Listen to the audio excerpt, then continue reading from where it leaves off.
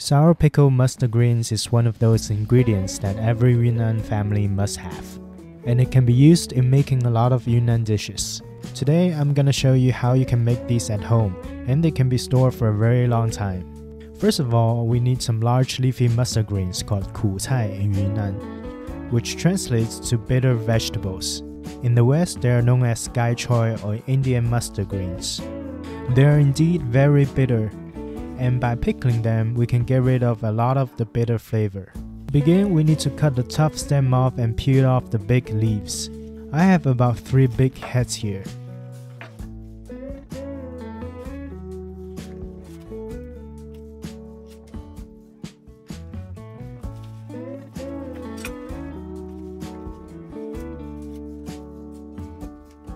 And after we separate the leaves, put them in a colander and rinse them thoroughly.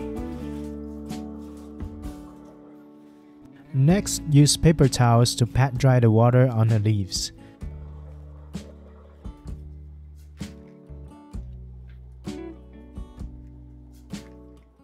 Once we've done that, it's best to take them under the sun and give them a sunbathe. This is to further remove some of the water inside the vegetable so that when we're pickling them, they don't release too much water. It's okay to skip this if the weather or location doesn't allow it, but we need to deal with the water later on. After the sunbathe, as you can see, the leaves have become a bit wilted.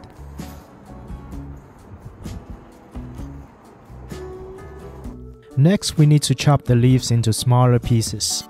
There are other recipes from other regions of China that leave the leaves whole, but in Yunnan, they're usually chopped into smaller pieces so that it's easier to mix in with all that salt and spices.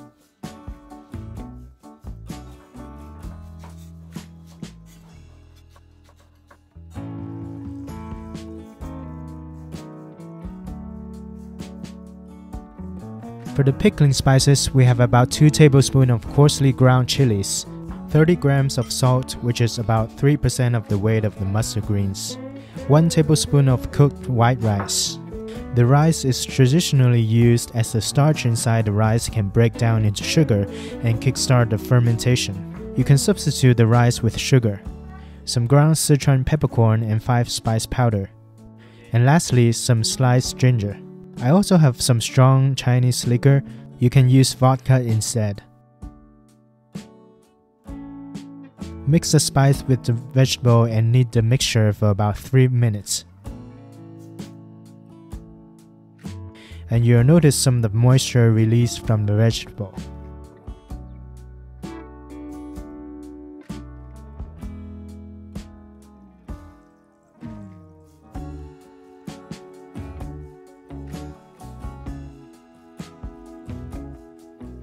For the pickling container, you may use a traditional pickling jar, a mason jar, or plastic food-safe container. Sterilize the container by rinsing it with boiling water and drying it. Put a mustard green mixture into the jar along with all the juices, and add a capful of the liquor.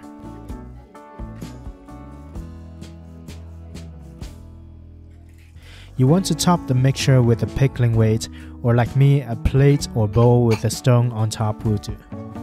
Lastly, because my container lid is not airtight, I seal it with a cling wrap and a rubber band. Leave the pickles to ferment in a cool place away from sunlight. About a week later, you can start tasting them. The liquid will be a darkish brown color. I like mine to ferment a bit longer. So this is a month later and it's ready to eat. It has a nice sour fermented flavor. You can discard the pickling liquid and store it in an airtight jar for up to 1 year. You can eat it straight like a sauerkraut along with some meat and rice. Of course, there are a lot of dishes that you can use it in.